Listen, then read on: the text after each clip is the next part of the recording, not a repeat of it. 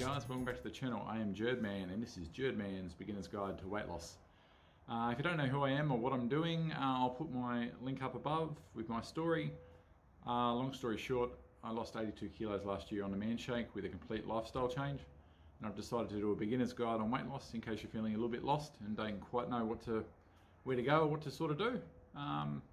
Just with tips and tricks that I've learned along the way. Anyway, that's basically a basic rundown. If you want to get me on any of these socials over here, you can get me on those. I do a bit of Twitch streaming. I'm now a Twitch affiliate, so if you've got a spare Amazon Prime sub, come into Twitch.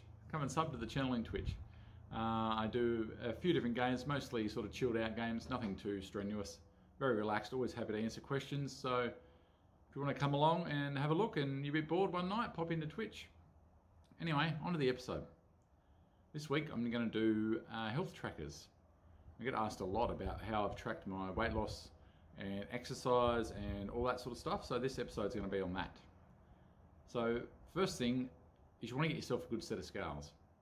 When I started my journey, I didn't actually think I was going to weigh myself. I think I was that scared of jumping on the scales that I thought, oh, I don't know if I want to weigh myself. So I didn't weigh myself for the first 3 weeks, and I regret doing that. So I recommend getting a good set of scales and get some Bluetooth scales. Get some scales that will give you other data than just your weight. Now, I don't know how accurate they are, but I know that as I lost weight, the numbers were in red. Body fat, visceral fat, BMI, which I don't quite believe in anyway. I think BMI is a little bit skewed. Sorry for the noise too. And they give you all these little details, which helps you a lot when you don't have to rely just on the numbers on the scale. You can rely on all the different other little factors along the way. So they're very helpful, because if you're not quite seeing the numbers you want on the scale, there could be other things that are dropping, and you'll slowly see them go from red to orange to green, and it's a really uplifting sort of feeling. So I'll put my current stats up here, and when I started they were all red, and as I dropped the weight, all the other stats have come down with it. So it really gives you a good sense of accomplishment, and you know that you're doing it, you know, you're achieving things. So a lot of people get bogged down just looking at the numbers on the scale, but this gives you other measuring sticks to go with. So I found it really beneficial. And you can get my scales, the Renpho ones, from Amazon. I think they're about 35 bucks at the moment. But yeah, they've got an app on your phone that Bluetooths to the scales, and then that app feeds into what I use is Samsung Health. The scales feed into Samsung Health, which records all your stats in there. And then, so I've used Samsung Health basically along the way too. And you can track everything. You can track water intake, calorie intake, you can track everything on that. You can put in your meals and all that sort of stuff too. I did that for the first little bit, but once I sort of knew on average what I was having and could work out a rough calorie sort of count per day, I didn't sort of bother with that too much. But you can track a lot of stuff in that if you've got Android and Samsung. It's really handy. And speaking of Samsung, the Frontier watch, S3 Frontier. It's the older watch. I think they got the new Galaxy watch or something, but I got this one cheap at Harvey Norman last year, and can't recommend it enough. It records your steps. I can get a little golf app when I go play golf, and it will give you the GPS and all that sort of stuff. It does heart rate, it measures workouts. I took it swimming when I was training for that triathlon that it never happened. So that's really handy, and that also syncs with my Samsung Health as well. So I've got the scales and the watch that both sync into my one Samsung Health app. I know Apple's got all their sort of bits and pieces, but I can't talk about that because I don't really know anything about that. I'm an Android boy, so. But yeah, the Renpho scales are really good. You can get them on Amazon, and I can't recommend the S3 Frontier enough. The watch, really handy.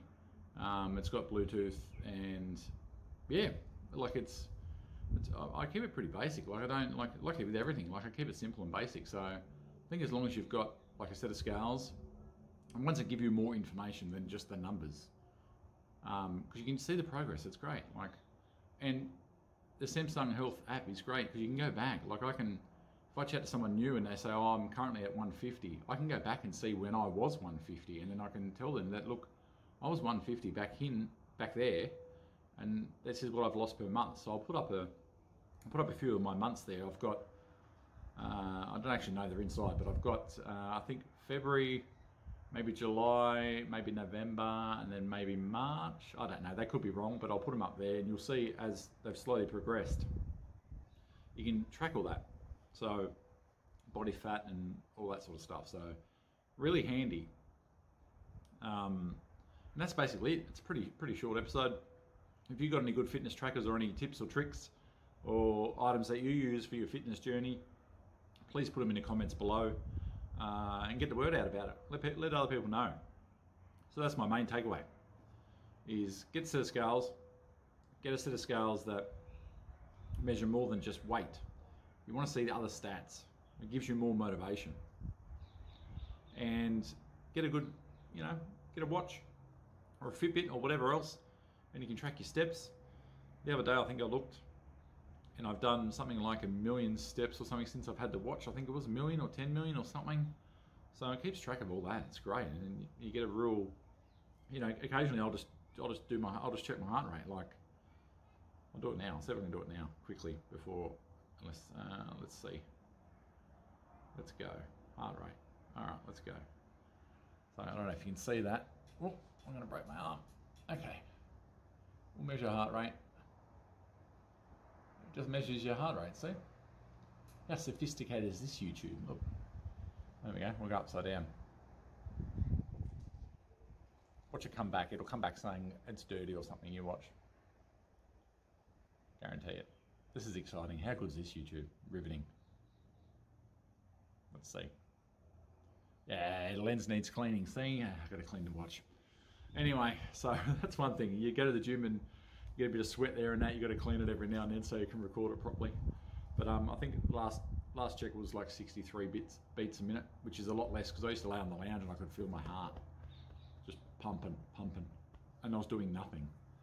And now that I can sort of be a little bit active and I'm still only like 60 to 70 beats, like it's crazy, it's amazing. So anyway, that's it. Like I said, next week I don't know what I'm doing. I'll do something. If you're interested in anything, let me know.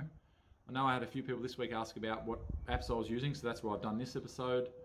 And I want to do a quick shout out to Daniel and Brando for popping in and seeing me do some stream. It was great. It was great to have some familiar faces in the old Twitch chat, so that was really good. Anyway, so that's it. I'll be back next week for something else. Anyway, we'll see how it goes. Send me an inbox if you want to know anything. I'm always happy to chat. Anyway, have a great weekend, and I'll catch you next week. Take it easy.